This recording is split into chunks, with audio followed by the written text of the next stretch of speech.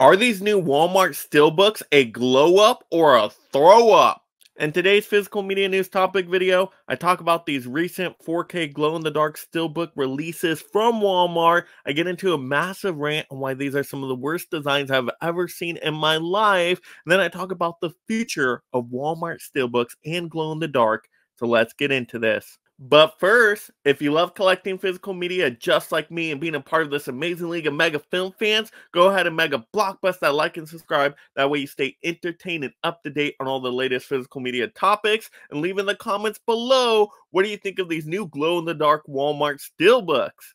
So first, the blockbusters Walmart news of these 4K glow-in-the-dark Steelbook announcements. And we're getting 4 titles here. We are getting Dune Part 1, we are getting Battlestar Galactica, Godzilla vs. Kong, and Fast X, because it's all about family at Walmart, of course. But this is kind of a random mixture of titles here. I don't know why they chose all these titles specifically. I don't get why Battlestar Galactica is here at all. And then, of course, you do have Dune Part 1, I guess, for cross-marketing with Dune Part 2 that just came out. So that makes a little bit more sense.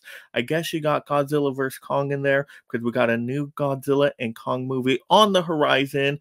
And then you got Fast X because it's a popular franchise, and I'm sure a Fast movie will come out sooner rather than later to continue on the franchise. But still, a little random mixture of titles here. They're glow-in-the-dark editions. That's really the gimmick here. There's no new art design for most of these. It's things we've seen pretty much before that they've used on other physical media releases of these titles. So the art designs are a little bit lackluster in my opinion. You're getting the 4Ks and Blu-rays in here. You're only getting the digital code for Fast X. Not sure why the other ones don't have the digital codes here at all, but really they're trying to sell you on it being glow in the dark. Slap a glow in the dark sticker on there and there you go. So it just depends if you picked these ones up before, but those are kind of the details on these releases. But now I got to get into a massive rant on why I just don't like how these were released and the strategy behind it all. So now to get into this rant on these steelbooks that are very gimmicky. They're trying to sell you on them with just them being glow in the dark. Ooh, glowy.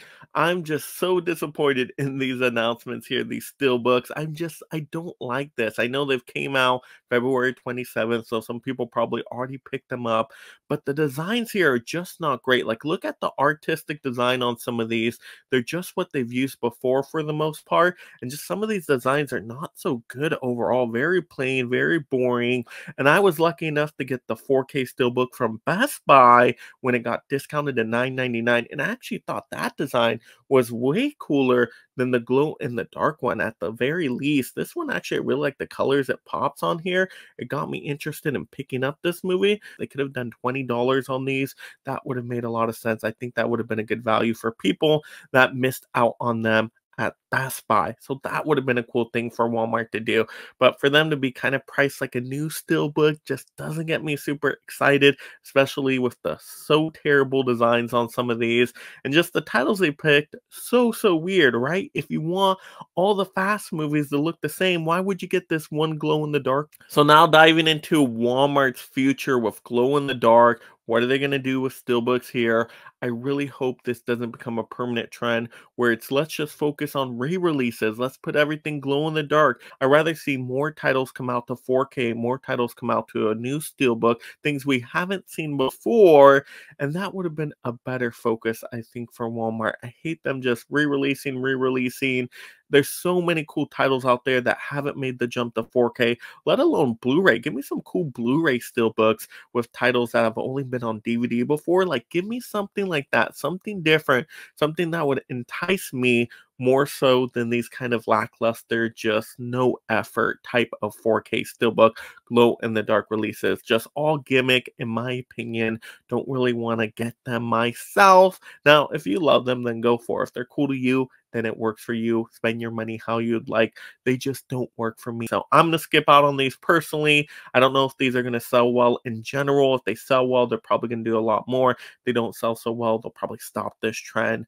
Let's see what happens with this. But you guys will have to let me know in the comments below. Are you picking up these glow-in-the-dark steelbooks? Have you already done so? And also, of course, go ahead and mega blockbuster that like and subscribe if you haven't already. That way you stay entertained and up to date on all these recent physical media topics. And if you love this physical media topic, blockbuster the next one right now. And thank you so much, my mega membership supporters.